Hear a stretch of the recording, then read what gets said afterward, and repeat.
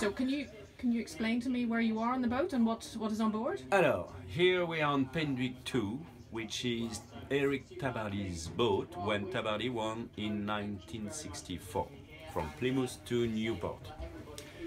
And for a lot of reasons, and as a tribute to Eric and to all these guys did for us today, I'm going to do my 50th transatlantic on this boat between Plymouth to New York on the Transat. On a race I had the chance to win 3 times, and Eric Tabarly won it 2 times.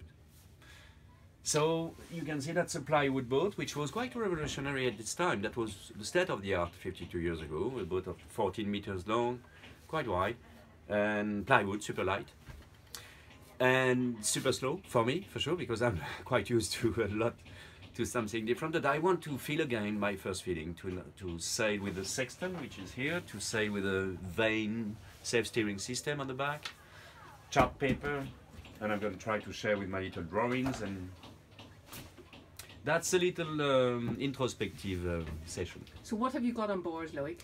And not too much, in fact, quite a lot of food, because it's going to take quite a lot of time. Eric Tabarly crossed in 27 days, so maybe it's going to be a little faster or slower, I don't really care. I have a nice little kitchen here on that side. You have a little galley here. Are you going to make traditional food?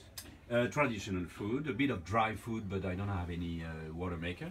Here you have a specific piece, which is a chart table, which is, how would you say that? Slightly down. Yeah, it's so sort of, it's not gimbaling, but you fix it in position? You fix it in position by the time the boat is hitting. Oh yeah, it's got a little, yes I see. Tabarly had that on all the Pen Duicks, all his boats, and for sure paper charts.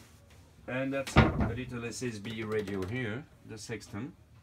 And hidden behind this curtain, I have the AIS, which is mandatory, especially when you arrive in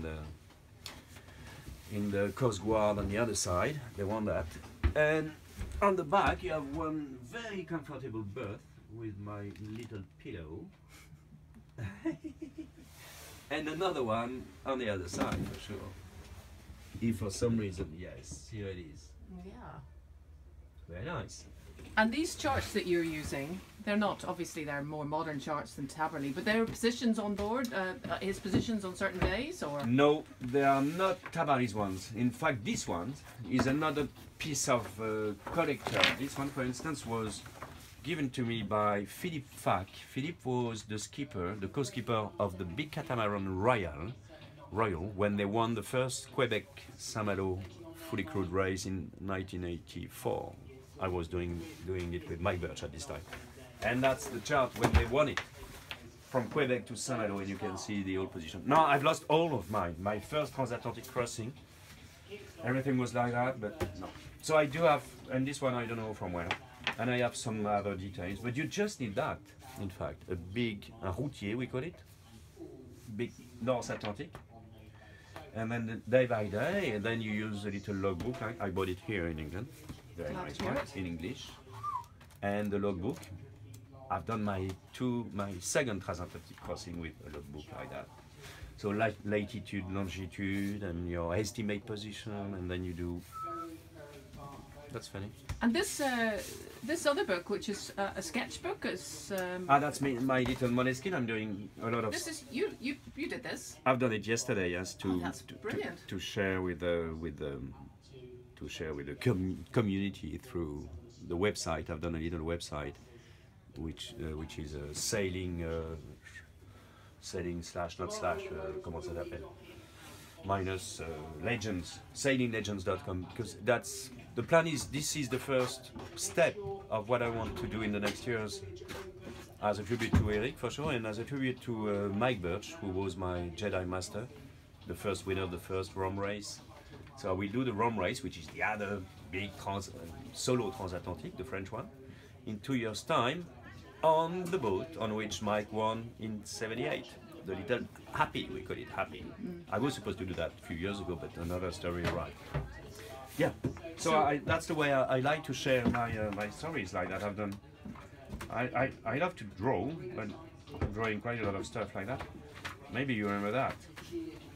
Oh yeah. That was the little happy when I had to jump on the bigger one. You had to jump on the big one. Yeah. You had to jump on a bigger boat and win. Yeah, yeah.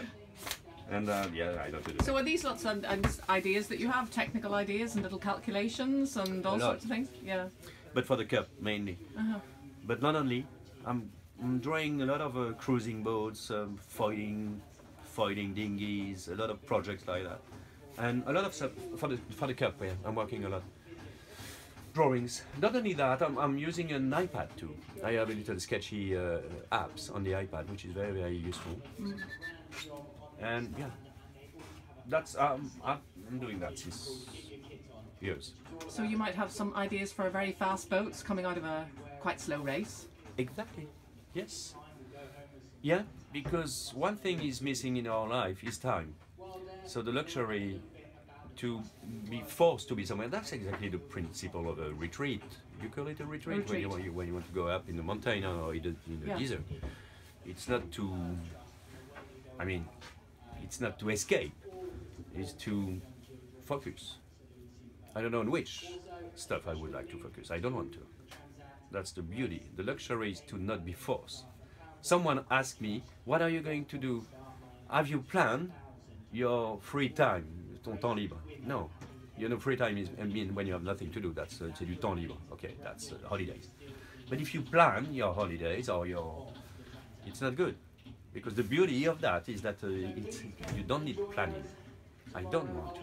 So that's why I have cameras, I have everything ready to write, ready to talk, ready to share. Maybe I will do nothing. Just read, or maybe not. I don't know. I don't know to be forced. I have. That's maybe the definition of freedom. Well, good luck. Yes. Yeah, you need some.